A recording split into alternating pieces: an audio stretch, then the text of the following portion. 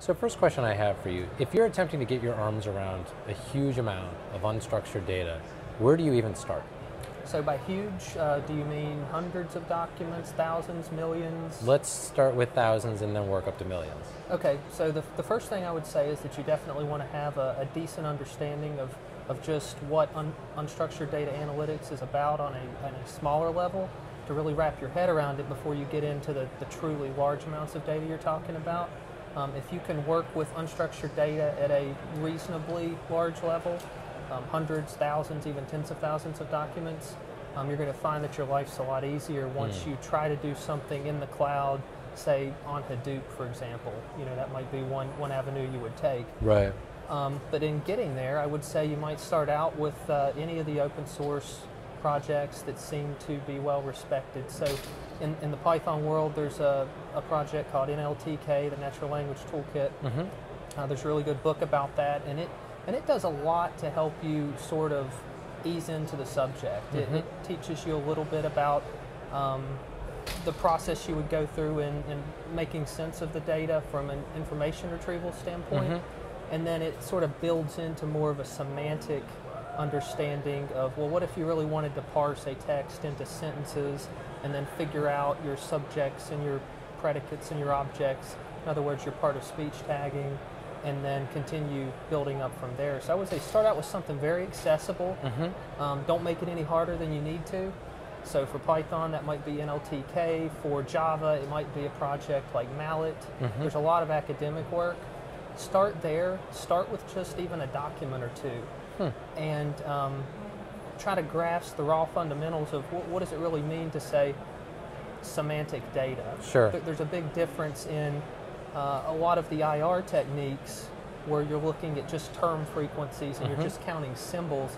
It's very different from truly understanding what those symbols mean in the context in which they're used. Right. And English is a particularly tricky language. You have certain words that can be used and they mean totally different things depending on the context. Right. Pronoun resolution. In my book I'm working on, there's an example section, and I have a sentence, something to the effect of, Professor Plum killed Mr. Green in the study with the candlestick. You know, he is dead. Well, who does he refer to in that sentence? Right. As a human, that's very easy for us to understand. To really say with confidence what that means at a semantic level, just having a machine do the work for you, there's a tremendous amount of work really involved to get to that point. So sort of dovetailing with that, what is the relationship between semantic analysis and unstructured data? So the way I would answer that is that, so the interesting thing about unstructured data is that we're never going to have any less unstructured data than we did a second ago. It's just gonna, it's a very relevant thing.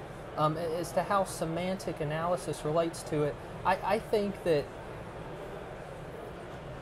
to give you a good example, think about record matching. That's a very traditional way you'd analyze structured data. You have fields, and you're going to end up having logic to the effect of if this record is similar to this record, and you're going to take people's heights and weights and compare them and try to figure out, is this really the same guy based on some characteristics? Well, with unstructured text, you don't have that luxury.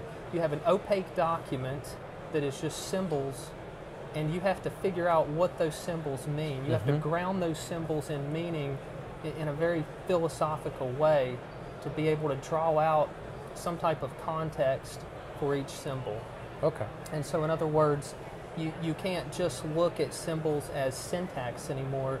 You have to go one level deeper and understand how that symbol is used. And I would say once you've sort of gotten to that inflection point, you're at the level of doing semantic analysis. You're looking at something in context at that point, and you're not just looking at it as a symbol, you're looking at the meaning that underlies the symbol. Now, what types of skills do you need to really be able to extract good information from lots of unstructured data? Do you have to be a programmer? Do you have to be a statistician? It's interesting in that I think it's a very multidisciplinary field. The company I work for, the guy who founded the company has a philosophy background, and that's Right. how he got interested in this. I'm sure there are other companies where there are statisticians and computer scientists. Sure. I mean, I think the key thing is you really have to be a good thinker. You have to be a good problem solver. Because you can very easily work your way into situations where you're sort of at a dead end. You're at like a local minima or local maxima, and you just keep trying to create a new rule to dig yourself out of it, but you're never going to be able to do that. So you have to be able to step back, look at the big picture, and ask yourself if, is what I'm doing right here ever going to work? Can I emotionally let go of the energy I put into this for the past 2 weeks? Right. And sort of go back to the drawing board. Right. So I would say you have to have a very good, clear thinking skills, problem solving skills. You have to be passionate because it's hard. In my opinion, and this is just me, I think it's arguably the problem of the century. I mean, when we're able to take unstructured data and really understand what it means, have a machine do this for us, you're basically talking about the ability to win the Turing Award. Right. The Turing problem is you have a guy on each side of a wall interacting. You don't know if on the other side of the wall it's a machine or a human, and it's your job to figure that out. You're communicating through a terminal or something. Right. So you're really working at that level, and that problem's been around for quite a while. Sure. So last question I have for you. Do you think that, a lot of the tools that we've been talking about, do you think that the tools will get to a point where perhaps people who have a technical bent but not hardcore technical skills will be able to use these tools to extract meaning and to be able to do a lot of the stuff that really requires a lot of skill right now? Yeah, I think we're certainly working on that already. Like I say, Python is a super accessible language. Right. NLTK is a great project.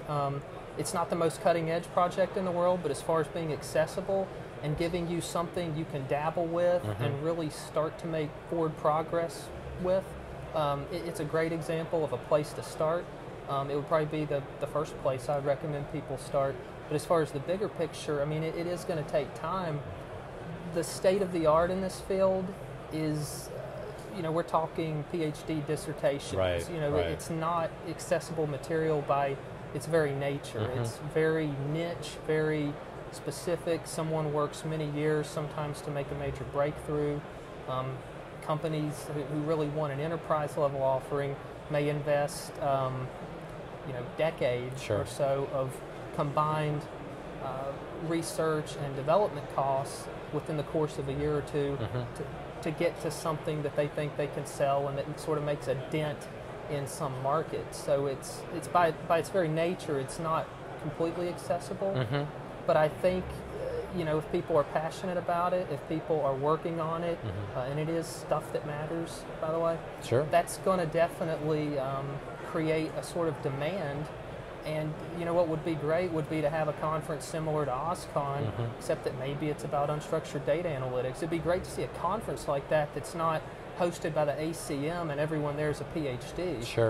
Have some just very conversational, passionate people who are capable get together, take the best technology that's out there, figure out how to make it better. I think there's going to have to be a little more of a community that emerges as far as folks like you and I really making significant progress by opening up Python and hacking on some data. Sure. Well, thank you very much for joining us. Really appreciate it. Thanks, Matt. Great.